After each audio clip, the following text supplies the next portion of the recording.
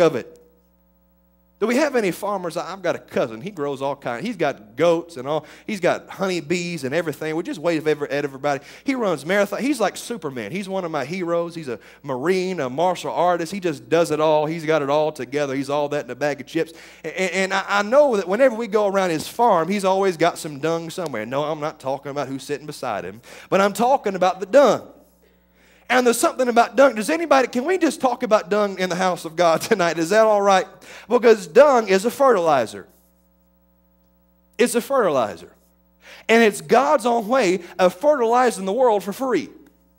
And I've learned that if you stick close enough to God, He doesn't charge you for anything.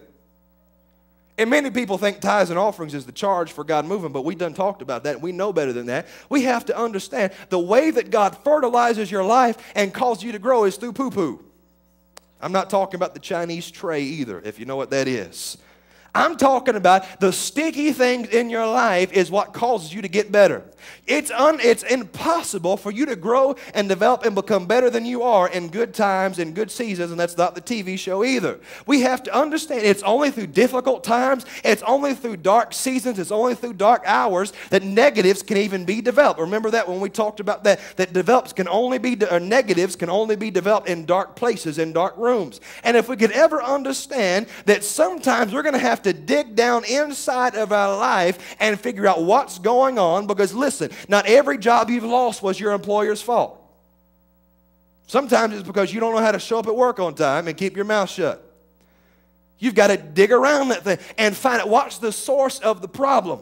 And through the process, this passage of Scripture begins to teach us something about how God cultivates our life, and it's through dung. Somebody just say dung and smile when you say it. Can you say it with me tonight? Hallelujah. This man wanted to give up and throw in the towel because he didn't realize that the gardener was in his midst. There was a gardener, a professional at cultivating and growing things in his midst, and he just thought he was the dresser of the vineyard. He just thought he was the man that pushed the wheelbarrow. He had no idea who was even in his midst. Can I submit to you what changing our mind is really like tonight? What it's really talking about? If we're on the same subject, Jesus was trying to get us to understand through parables that our mind has to be where His is. We have to think like Him, act like Him, and talk like Him. And then He tells us a story about a man who didn't even see the potential of the person in their midst and was ready to give up on his life because he underestimated who had come to his rescue and to his help. And if we could ever understand the person sitting beside us could be holding the key to our next miracle, that it doesn't have to be in a platform or a prayer line with a bottle of oil and somebody in a suit, but it could simply be someone offering an encouraging word or saying, you know, I'll agree with you, I believe with you. You know, one of the things that blesses my heart is on Tuesday night, Randy, that's in the back, he shows up, and it's hard to tell. He might have 15, 20, 30. It's hard to tell how many people show up back there. And guess what? They're looking for some help, for somebody that understands, that can touch them in their situation. And those same people, not talking about, they probably never come to church. Am I telling the truth, Randy? But they've learned to discern help where they can find it. And I really wish we had more people that were almost more messed up, because church people, we think we got it all together, don't we? Because we look the part, and we even know how to cover it up when we're messed up. How are you doing today? I'm blessed, highly favored of God.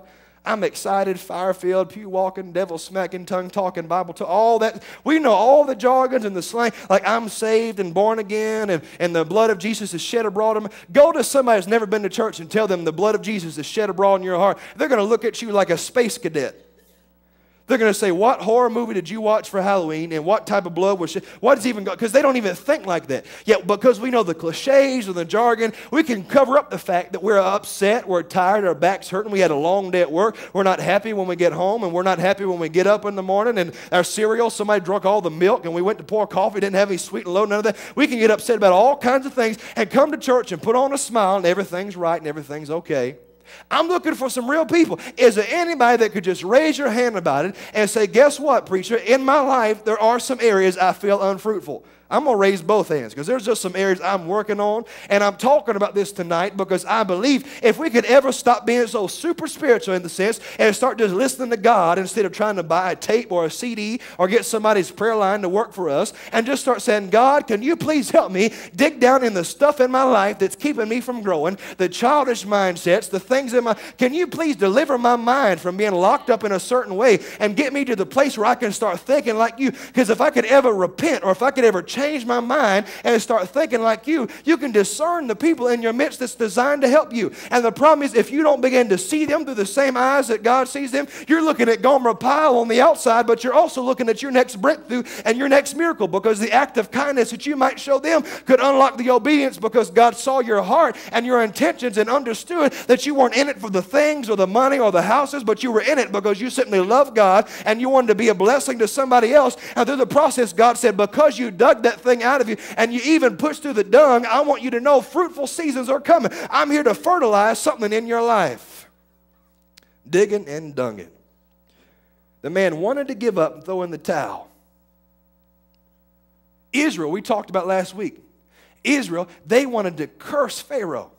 For 400 years, they were enslaved and they were rebuked and they were bashed down and they had to watch them spend all the money. They had to polish all the gold and shine up all the jewelry. They didn't have none of it. And through the process, they had to make bricks without straw, which I've never done that, but they say, tell me it's hard anyway. They had to do all these horrible, they were cursing Pharaoh the whole time. Yet guess what? In one instant, the very man that they cursed, they got the wealth of the man that they cursed. It tells me through the process, I've got to be careful how the people that I treat in my life. Because at any given moment, they could be gathering up my next breakthrough. I'm not trying to say I'm going to go take your car or your house. But I do want you to know that God will cause men to give unto you, pressed down, shaken together, and running over. He would cause them to give unto your bosom for unknown reasons. I'm just looking for the day that somebody walks up and says, listen, I heard you're dreaming about this. Just have it. I've got more than I need. Just take it. And usually, isn't it the people with more than enough that you get mad at anyway because you don't have enough, if we're just really true? It's amazing. The people that hate talking about money are usually the people that don't have any, and that's the reason you don't have any. That's a side point. We have to understand through the process that we can't despise everybody around us just because they appear like they're doing better than us. Am I talking to anybody at all tonight? We're on the same page. I'm trying to go on. I'm just hung up on this. When it starts getting quiet, I just can't get off the foot. I just have to push till I hear something.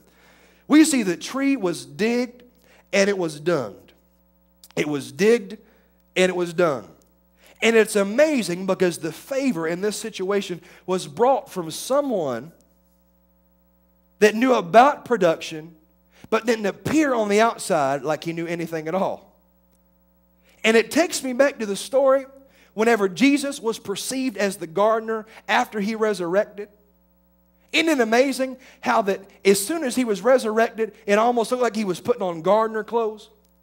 If that don't mean anything to you, I would love to take the time and show you all the comparisons, but just let me throw this at you. If you swallow it, that's great. If you don't, spit it out and we'll move on through the process.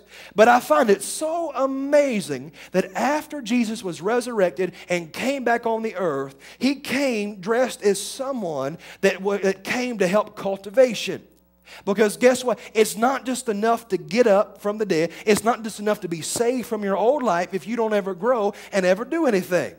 And we see that he was misperceived, that people mistook him for a gardener. And I don't even believe that it was a mistake to the process, because I believe he was trying to get us to understand that all the unfruitful areas in our life, he was putting on the jacket and getting the shovel and putting his gloves on and getting his old gardener's hat together and ready to say, guess what? In all the areas that you've been unfruitful and not producing, I want to help you and show you how to produce. Yet people didn't perceive him as the one that could really do that. Just because he was wearing the clothes, they didn't think he had the knowledge. And isn't it amazing how even in your own life, people may look at you and think that you're obscure and forgotten about, and even though you may even look like you have something great on the outside, most people highly underestimate what you have on the inside. Do you know the reason that Goliath messed up and lost to David was because he thought he was just a boy on the outside and couldn't see the warrior on the inside? And if we could ever understand that we do have more inside of us than what we're getting out, and that through our unfruitful unfruitful seasons if we could just hold on and push through the dung, that the dung is producing something in our life that will forever change us. Psalms 115, verse 12. Let's read this together. Psalms 115, verse 12. The Lord hath been mindful of us, and He will bless us. He will bless the house of Israel. He will bless the house of Aaron. Somebody say, the Lord is mindful of me. If we really understood that, that would make us turn over a seat with excitement tonight, because it means we're on God's mind, which means we're not forgotten about, which means